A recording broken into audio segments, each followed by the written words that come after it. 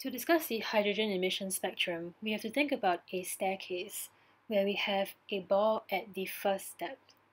Now, in order for the ball to go up a step, we have to give it energy.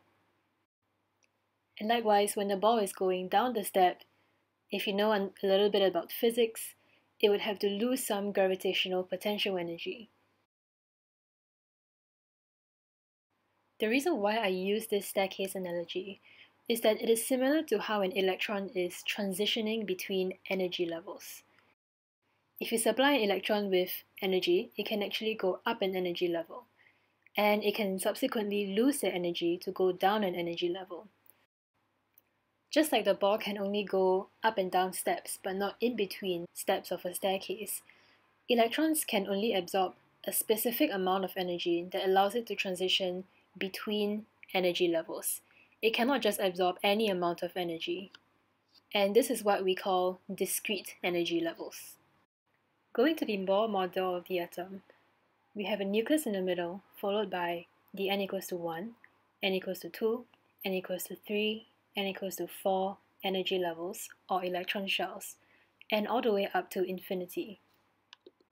We can also see this represented with the energy level diagram, with n equals to 1 at the bottom and n equals to infinity at the top. Let's say I have an electron in the n equals to 1 energy level, which is also known as ground state in the hydrogen atom. Then I give that electron some energy, and it transitions to the n equals to 2 energy level. If I give it even more energy, it could also transition to the n equals to 3 energy level, or even higher up. Now, what does all this have to do with the hydrogen emission spectrum? Well, first we have to understand that light is a form of energy.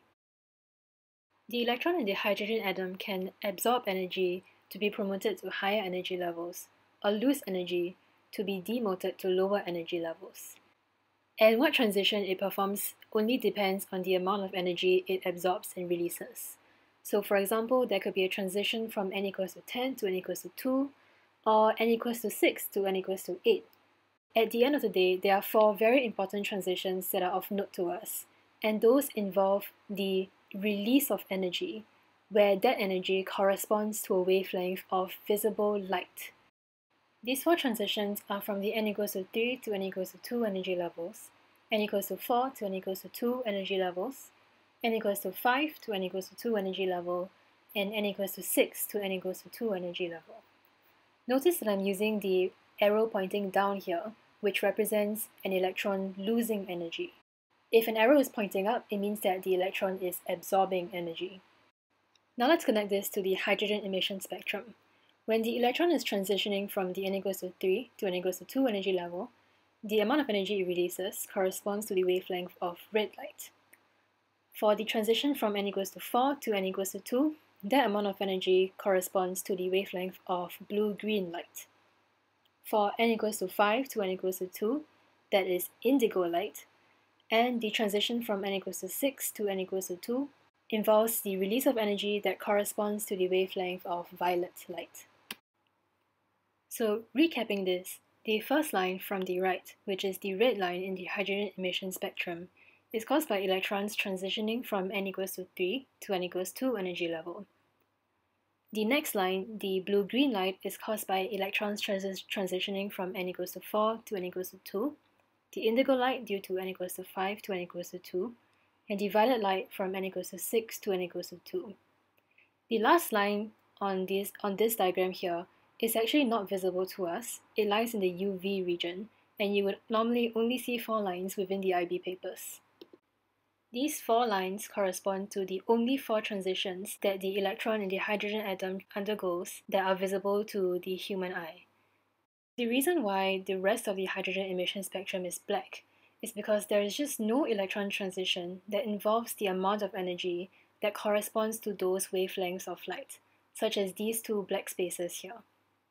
The hydrogen absorption spectrum is essentially the opposite of the emission spectrum, where electrons are actually absorbing energy, in other words, absorbing light to be promoted to a higher energy level, from n equals to 2 to n equals to 3, n equals to 4, n equals to 5, and n equals to 6. One common exam question would ask you to describe the hydrogen emission spectrum. The hydrogen emission spectrum consists of 4 colored lines, of specific wavelengths against a black or dark background. The space between the lines decrease with increasing frequency, and the lines converge at higher frequencies. The lines are caused by electrons transitioning from a higher energy level to the n equals to 2 energy level. Let me draw your attention to two important lines here: specific wavelengths and lines converging at higher frequencies. Specific wavelength tells us that the energy levels are discrete, meaning they have a fixed amount of energy. To understand the phrase, the lines converge at higher frequency, you need to have a strong understanding of how wavelength, frequency, and energy are interrelated, so check out the previous video on the electromagnetic spectrum if you haven't. We have the hydrogen emission spectrum here, where going from left to right, the wavelength increases.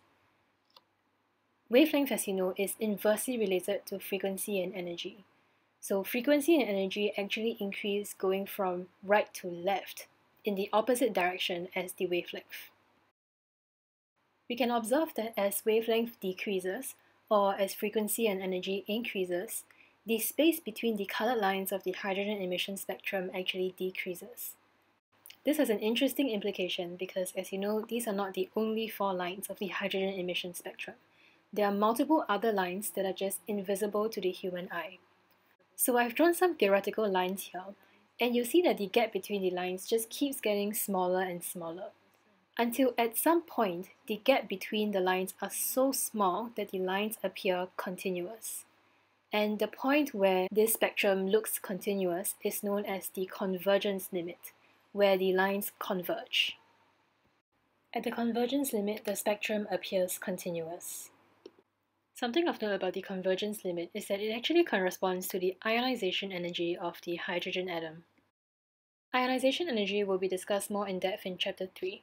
For now, you just have to understand that it involves the removal of an electron to turn an atom into an ion. In the case of the hydrogen emission spectrum, the convergence limit actually involves the n equals to infinity level. Since electrons and nuclei are oppositely charged, they experience attraction. At the n equals to infinity energy level, the electron has so much energy that it can overcome the attraction between itself and the nucleus, leaving the atom entirely, thus causing the atom to turn into an ion. In the energy level diagram, the transition that corresponds to the ionization energy of hydrogen is an arrow pointing up from the n equals to 0 energy level to the n equals to infinity energy level. The arrow is pointing up since the electron must gain energy to overcome its attraction for the nucleus. That is it for the hydrogen emission spectrum. If you have any questions, feel free to email me. And I hope to see you in the next video.